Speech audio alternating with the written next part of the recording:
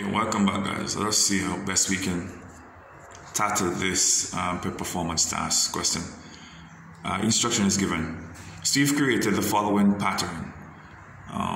We see one dot, we see two dots, three dots, four dots. So we get our circles, or we could say balls or whatever. Let's say white balls and black balls. What we're seeing here is that as we go down, we're getting larger in number, and it is increasing by the amount of number in that particular position. Because in the first position there's 1, in the second position there's 2, in the third position there's 3.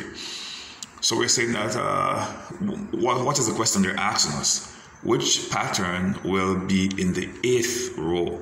Okay, so clearly if 1 is in the first row, 3 is in the third row, then we could say that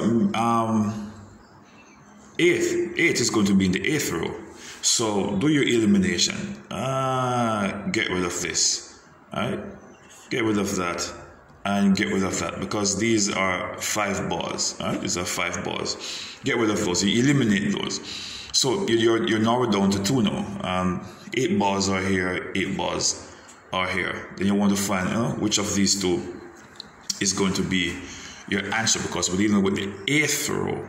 And these 2, B and C, have 8 ball each. Alright, so we see a pattern here. It's a pattern, right? So let's see a pattern.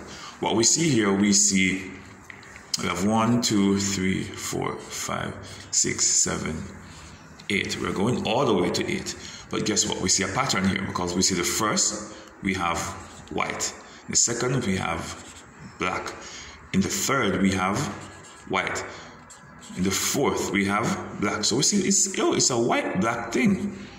It seems to be a white-black thing. So in the 8th position, we should have what? Black, the color black. So it's going to be C, because C has 8 black balls. And that wasn't that difficult, right? Once you watch the pattern, look at what you're looking for, look at what they have created, and to see how best you can attempt getting the right answer.